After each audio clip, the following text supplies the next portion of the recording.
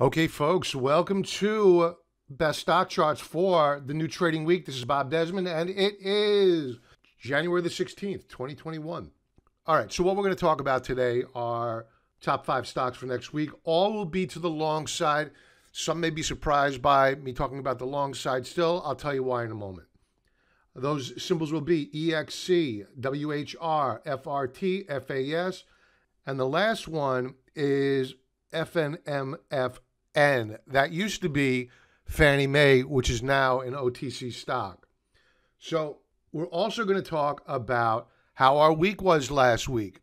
And to members, I have already posted the week ahead commentary, which is where we review the health of the overall markets using weekly, monthly, daily charts of last week's closing price action of not only the stock market, but the bond market, currencies, etc. And then, of course, we segued over and into our positions and the watch stocks I'm about to touch upon right now. I didn't go over Fannie Mae, though. I forgot to do that one. So members, forgive me on that one. Again, it is posted in the members area, both here in the blog. You'll need to be logged in to access, or if you go into the members forum, right there as well under member videos. So before we begin, let's segue over into our sponsor being TrendSpider. We will be using their software for our analysis, scanning, charts, automation, backtesting, monitoring, alerts, insights, analysis. Don't settle for ordinary trading software. You really need to see how TrendSpider's technical analysis software can make you a smarter and more efficient trader. Go to their website, use the link below. Take the demonstration tour. They have a 7-day free trial offer. I believe in it so much that I include it in our silver and gold level memberships. TrendSpider, it's a part of my business. Automate your grunt work, speed up your analysis, improve your accuracy, reduce costly mistakes, find winning chart setups, and time your trades with precision. I'll show you how we do that using their alert system. So let's get started. All right, the first chart up is going to be EXC. Now, I'm going to start with a monthly chart, and you can see a multi-month consolidation. And now, after forming this W formation, here's your pivot point. Here's the right side. We are now beginning to break out. Yes, there is overhead supply above.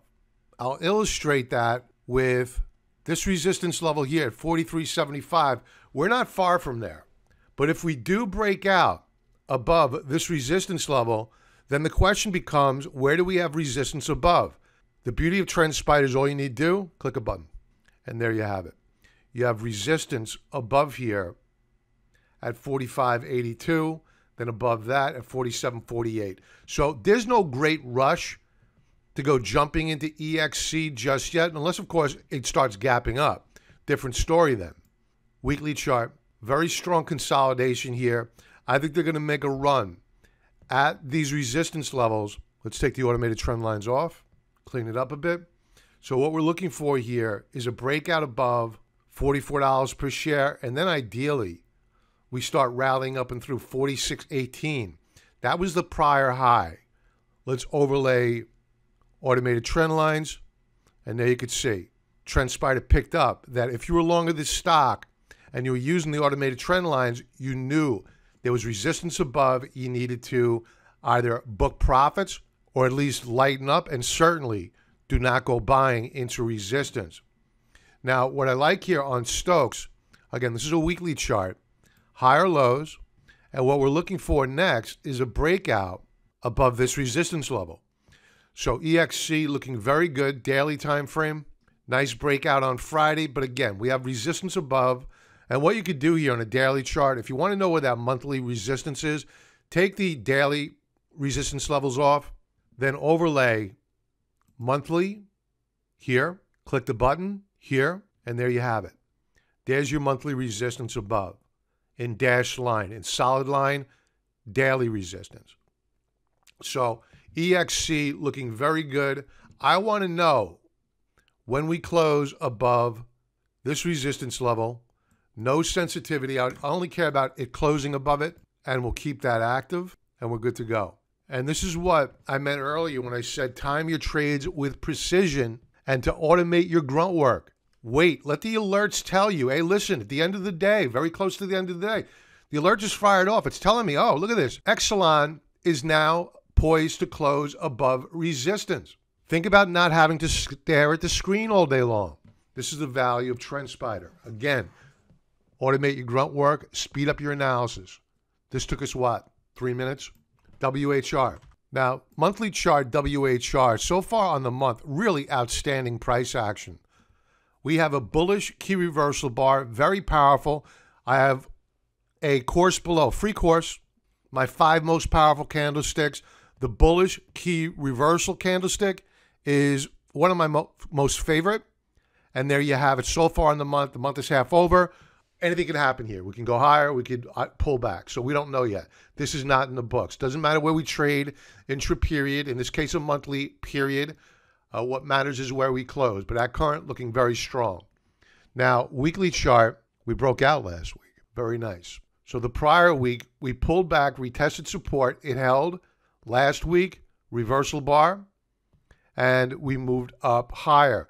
The only thing that has me concerned, and it had me concerned back here when we were first watching Whirlpool, is that your weekly Stokes are still declining. They're losing momentum. That certainly didn't cause any problems last week. And the daily chart, frankly, is looking pretty good as well. Right, so let's throw up some automated trend lines. So we broke out on Friday above resistance, and we closed there. Very good stuff. Now what I want to know is this. Do we get a continuation move higher above 190.20? And or do we pull back and retest I want sensitivity to be really low here. Again, we're timing our trade here. I don't care what it does until my alerts fire off.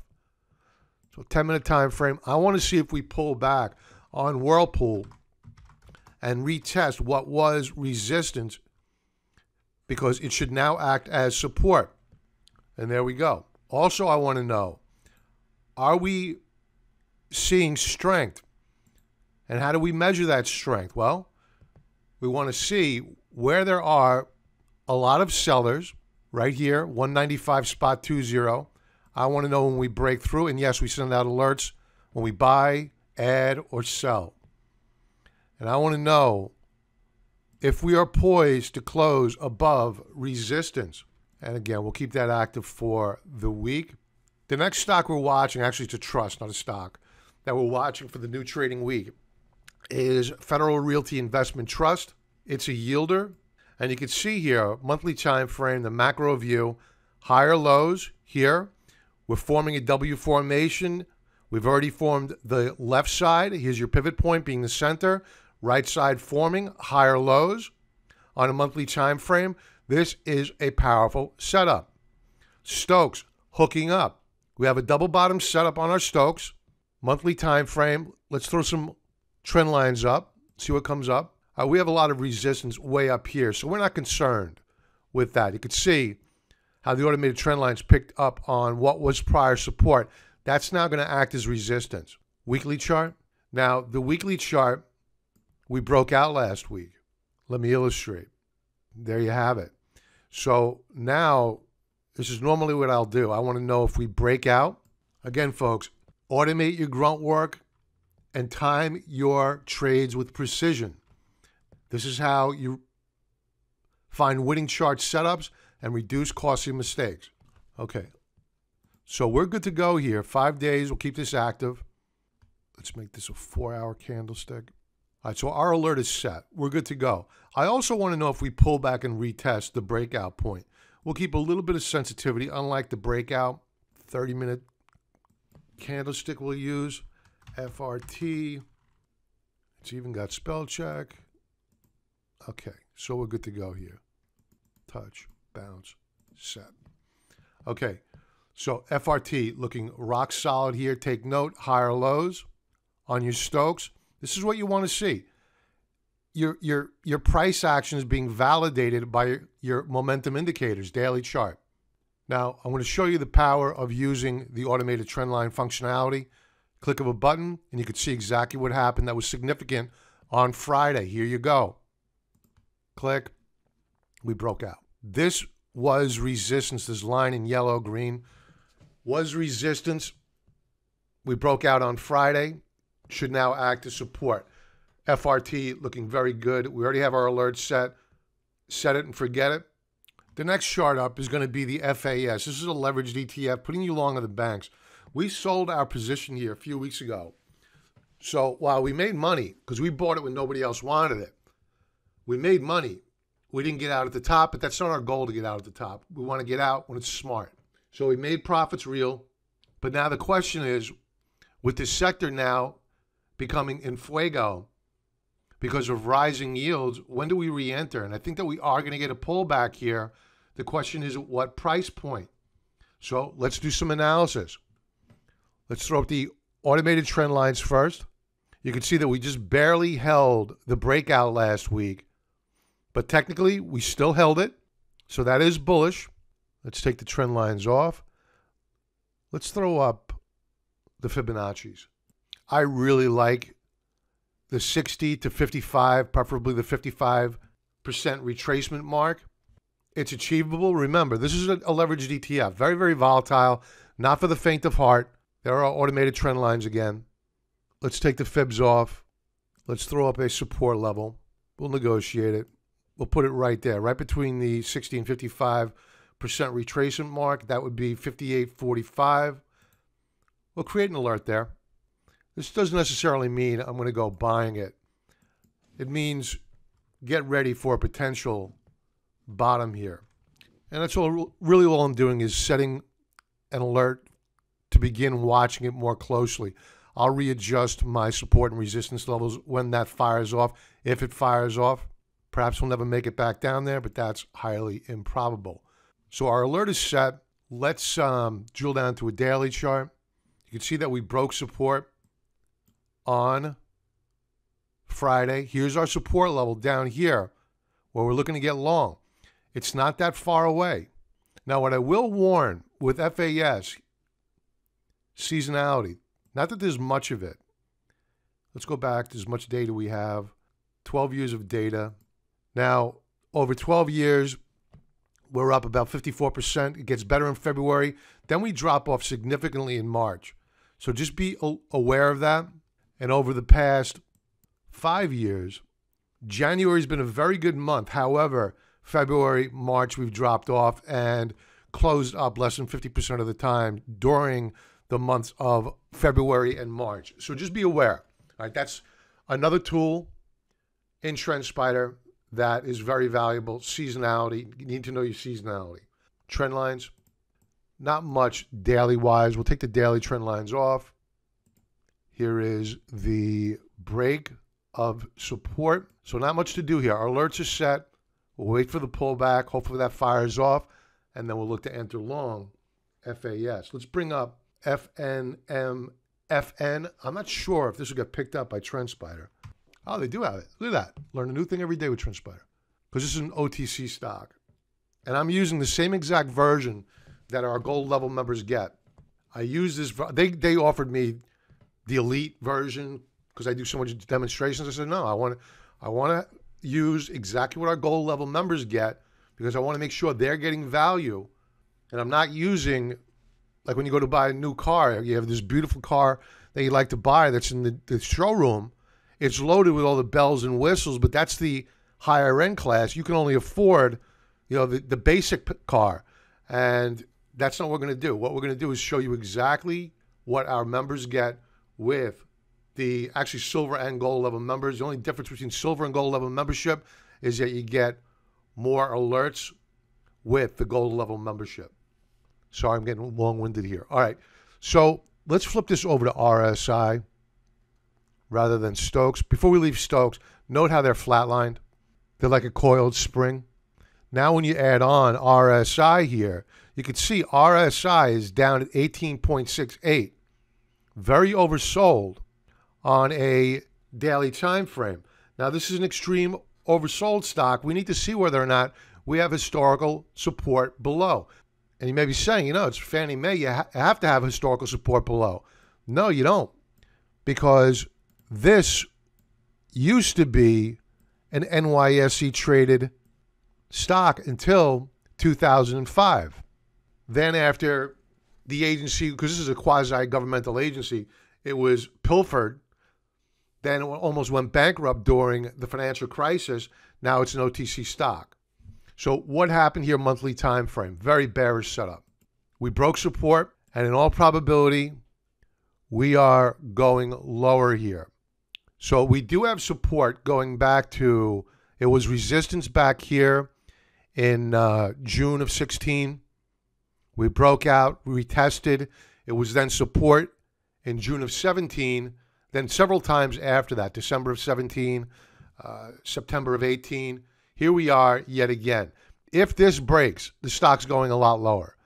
This may hold as a short-term support level. But with these stokes rolling over, I'm not getting the warm and fuzzies about this stock. So I would not be a buyer of these shares as an investment. Take note of how we bounced off of that support level last week. Stokes is still very weak. All we're going to look to do here is look for a setup where I'm going to move this down even further. Down here. I want to see if we pull back down to that support level, overshoot to the downside, then reverse to close up. Okay, so my alert's set, 4-hour candlestick. I want to get alerted. As a reminder, this is Fannie Mae, and we'll keep this active for 10 days. Possible short squeeze play. Daily chart. We kind of already went over this. I don't want to touch it until it comes down to our price point. So members, we may be buying Fannie Mae as soon as next Tuesday. So more to come here. And with that, folks, please take a moment. Use that link below. Get 35% off of TrendSpider using our discount code CON35. If you want real-time trade alerts, community, premium analysis, take advantage of our 14-day free trial offer. Go to silver or gold level memberships if you want TrendSpider. If you want gold, but you're not interested in the price of gold because you're not interested in TrendSpider, well, then use the Gold Light link that's below. $100 3-month trial offer, $299 annually thereafter. That doesn't change to a higher price next year at renewal. It's always $299 at renewal. If you simply want TrendSpider, again, use that link below. 7-day free trial offer. Lots of bells and whistles here. 35% discount code. Everybody enjoy the remainder of your weekend. And please join us tomorrow night, Sunday Night Futures Live. I believe that they will be open. If they're not, well, then we'll certainly have a lot to talk about anyway. So we always have fun. Use the link below to get alerted 15 minutes to a half hour prior to us going live. Blah, blah, blah. And if you're already on our email list, no need to re-enter it to get alerted. You will be alerted. I don't want you to think you're getting spammed. Don't enter your name twice. Be well and enjoy your weekend.